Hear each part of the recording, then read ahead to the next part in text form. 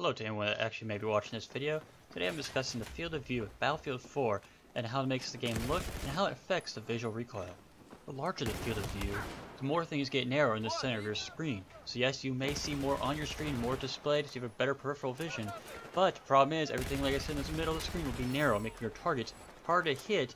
But it also affects your visual recoil in a way. It looks like there is practically no recoil. Yes, this can trick some people to thinking maybe you have an aimbot or a macro, and all it is just a visual trickery of the game, allowing you to change the field of view. The default is 50 in Battlefield 4, and max up to 105 non-horizontally we're talking wise. So let's go to the test range and see what effects it has playing at the default 50, max 105, and some variants in between.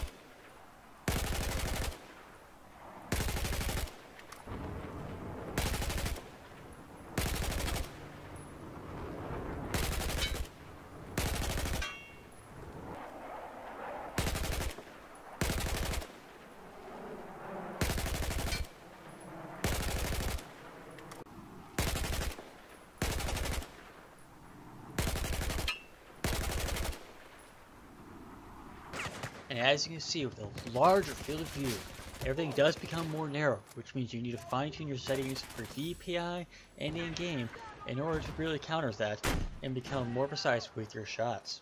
And if you have any questions regarding my in-game setting and my PC setup itself, check down in the description. I'll have that all listed out for you, nice and neat. And I really hope you enjoyed this video, and I hope it was informative for you. If you have any questions, please let me know down in the comments, like, and subscribe. As we say in the GR, goes for public.